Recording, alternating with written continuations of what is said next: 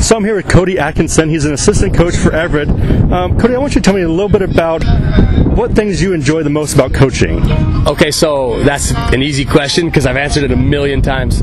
My mission field in my life is to help young men become adults. And so for us, for me personally, what I want to do, the reason I coach college baseball, you have an impact, you have an ability to make an impact that's more than just ball. Wins and losses, whatever. I mean, who cares, For me, it's kids becoming men, learning lessons that help them become productive adults, help them be successful fathers, things like that. And that's because of the coaches that I had when I was growing up. I mean, I am the man I am because of baseball. I mean, it shaped me. And so for me, I try to give that back through the game. It's such a good platform. I mean, it builds character, and it produces the competitive atmosphere, puts you in situations that you can handle life. And that's it for me. No doubt about it. It's the answer I'll give every single time because it's what's most important. For me, the best things I get are the calls of, Coach, I'm getting married, why don't you come to my wedding? Coach, I'm having a kid. All those calls are the best, man. Yeah. Coach, I got this job offer, what do you think about it? Should I take it?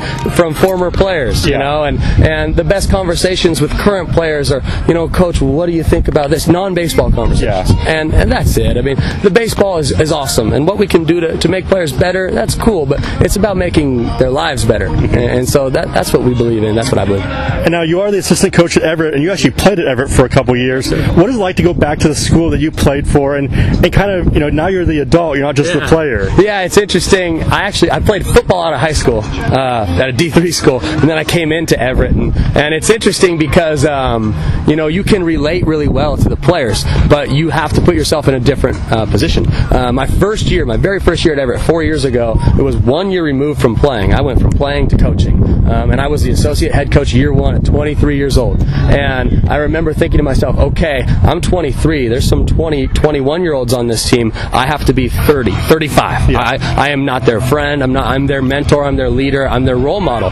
And that just goes right back to, being in the position I am now. It's like, hey, I need to be a leader for these kids. I need to be a role model. I can't be their friend in no way, shape, or form. And now I will say, I believe in having personal relationships with players. No doubt about it. You have to. You need to get to know them. They need to have a trust with you. Yeah. You need to go out of your way to know who they are as human beings, not just products. They're not just products to be placed out on the field. And so with that, you have to definitely draw a line of, well, that's, you're crossing the line here. We're not friends. We are, we have a solid relationship, and we will for our whole lives. But it's interesting. We got some young guys on our coaching staff that just finished last year, 2 of them, and there's definitely some times you see them at practice goofing off with the boys, and you go, hey, none of that now, come on. And so it's an interesting dynamic. And then playing for my coach that I had, he was my coach, and he trusts me, and that was the biggest thing for me is I came in with no, handicap on what I was doing. It was, hey, you take the hitters and you take the infielders and you go. And you run the offense, you do your thing, and I'm not going to ask you, I'm not going to say a word. And that was developed through how I played, I believe. And there's a trust developed there, and it's cool. For us, it's pretty cool. Our entire staff is former players. Yeah. Every single person on our staff played for Coach Lacey. And so that's a pretty cool thing. It definitely helps breed camaraderie. Yeah. It helps us with our brotherhood. The fact that there's players that are now, coaching, and we have 2 players on our team that won an NWAC championship 4 years ago, and they can share, they've been so big in this tournament to be able to grab the boys because they know they're 3 years removed from winning this thing, and they know right away, hey, I've felt your pressure. I've felt it before. I know what it feels like. It's pretty cool. We got, we have a cool thing going. It's interesting when you're around our team, you're like, well, these guys are loose. I mean, they drive me up a wall. I'm like, at what point are you guys going to focus, man? But it's the type of group they are, and 3 years ago when we won a championship, we had a group that was tough, focused. No smiley, giggly. Hey, we're focused. We're going to go win. Yeah. And this is the complete opposite. And my dad taught me when I was really young. He always said, "There's a bunch of ways to win a championship. Yeah. There's no just set way." And so we're trying to find our way to win it. Hopefully, we do. Yeah.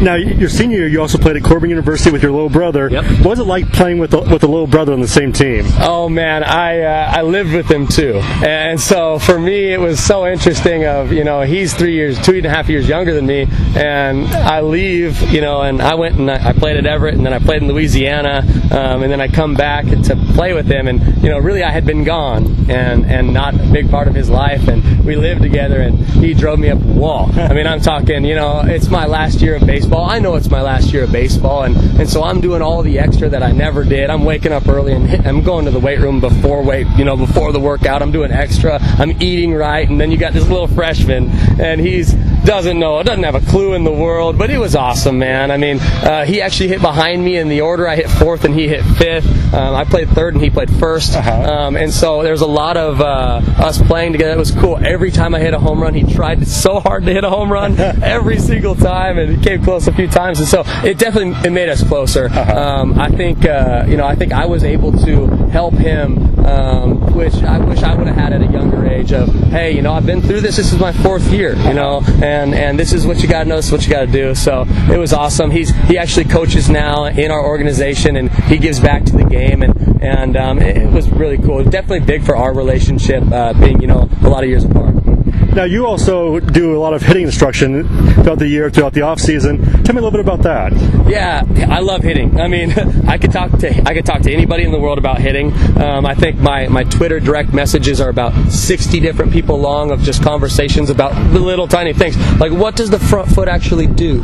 Just stuff like that. And so I'll say, I'm working on my master's right now. Don't tell my teachers, but I spend more time watching hitting videos than doing my homework. And it is what it is. I have an obsession with it. Yeah. I mean, I think if you watch our games, you see me talking to the hitters a lot. Yeah. And there's not a lot of people that do that, and I know that, but we have a way about how we go about it, and we have an approach that we stick to. And for me, hitting is so mental, but what we try to do is we try to make you the best you. There's no cookie cutting from us. You look in the big leagues and you see a bunch of people that have their own style. And for me, there's style preferences, and then there's absolutes. And I believe that when you get into the launch of the swing, everybody's the same. Everybody launches efficiently, and they're able to use the movement of body efficiently and athletically. And so for me, I mean, this is a huge passion of mine. I think that the biggest thing in youth, and this is just an opinion, like I told you before, I'm never going to claim to be an expert, but in my opinion, in youth, coaches are holding kids back. They're not letting them move. For me, my degree's in kinesiology, and kids need to learn motor learning habits where they can be athletic. And I see a lot of kids that are athleticism is taken away in hitting. It's such an athletic move. I mean, you have to be able to move athletically freely. Shoot, I could go on and on and on. Anyways, for me, it's just such a beautiful thing. It's definitely the hardest thing to do in sports. I think the argument is always, hitting a golf ball or throwing a completed pass as a quarterback or hitting a baseball, and I can't golf, I suck, but I played college football and I tried to throw passes, and hitting's way harder, and so it's the toughest thing to do in sports for a reason. And it's just such a beautiful thing it's the only thing, in my opinion, you look at and you go, you fail more than you succeed. You got to be a tough kid, you got to be a tough person to handle that. And you see our guys, I believe we hit the ball hard, and so many of our guys will hit the ball hard and they'll do what they're supposed to do, and it's caught, and they come in like, and I'm like, hey, that's all you can do. And so it's such a cool thing. I believe hitting really, hitting on its own teaches life lessons. Because like you said, you can hit the ball hard right at somebody and be out. You can hit the ball terribly and be safe. And it just, it throws you curveballs all the time, and it's just a beautiful thing. I love watching it. I love seeing how kids are doing things and the way pros are doing things. I think I have 3,000 different pro hitting videos. I know I checked it the other day. I have 270 different pro hitters folders with a bunch of videos on them, and I'm fortunate to work with some pro hitters in the off season, and it's just I'll never stop. All year long, I'll never stop thinking about it. It drives my wife crazy. So, talking about baseball and life lessons, what is the biggest piece of advice you would give to not only high school guys getting ready to go to college, but even younger players who are just looking at, maybe someday making that step to college? Just play this pitch as hard as you can, and when you win that pitch, play the next pitch. Regardless, have a short memory.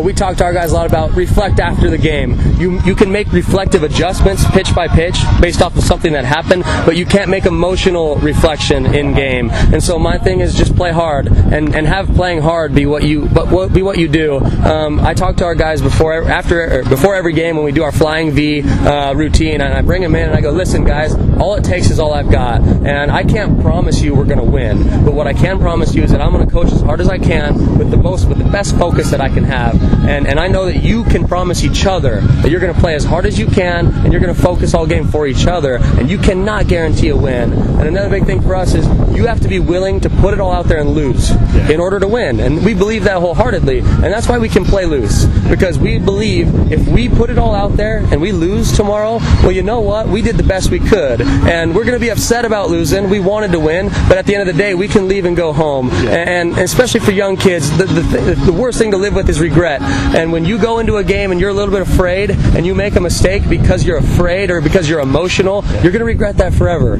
And if you make a mistake but you were focused and you were playing hard, you'll live with that and go, dang, I just didn't get to that ball. And big thing for us, we talk about what you can control. Put things in your circle of control and put things out of it. And within your circle of control, you have effort, focus, and mentality. And that's all we talk about. Our guys go through a mentality class, and it's something that I made as my senior research project in kinesiology. We do it in the fall for 10 weeks, and the first thing we talk about is what's in your circle of control: effort, focus, mentality. And so our focus goes, the only thing that can make me emotional is effort, focus, and mentality. It isn't outcomes. And then you can be process based. There's so many people that preach the process, and it's so true. They just stick to the process. Just do what you can do right now. There's a lot of kids that worry about, am I going to get a scholarship? Am I going to be good enough to make varsity and all this stuff? Well, that's just going to drive you crazy. It's just going to drive you crazy, man. And so you just go, you know what? Can I get better at field and ground ball today? Hey, can I make a little adjustment to my swing today? And you just focus, then do the best you can. Awesome. Well, Cody, thank you very much. Oh yeah.